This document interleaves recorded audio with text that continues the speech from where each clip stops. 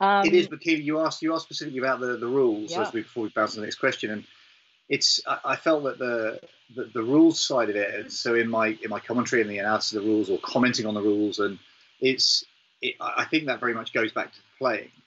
Is that we talked about the mistakes, and I absolutely stand by what I used to say to players in teams that I played with, that you can't question a decision or criticize a decision unless you're kind of making less mistakes than the person you are criticizing, because otherwise, how can you do that?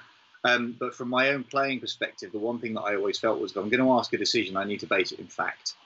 Right. I've never seen the decision change because a player gets in the face of an umpire and shouts at them randomly. It just doesn't make any sense to me.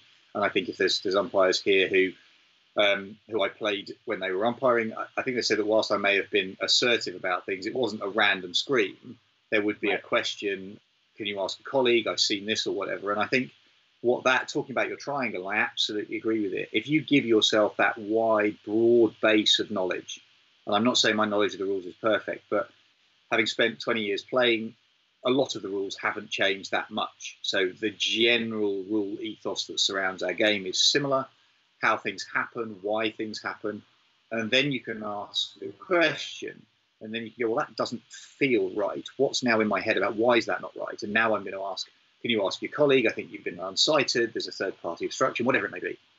And so to have that basis where you feel something is wrong, and then you can get into the detail of it, which then in my role is then on TV is then going, well, I think now I'm going to go through it in my head and work out why I think it's wrong, and I've got time to talk about that, and then I'll have an opinion on it, and then I'll get it wrong, and some of your colleagues will then tell me quite happily on social media that I'm absolutely out of order. But that, I think, is really important.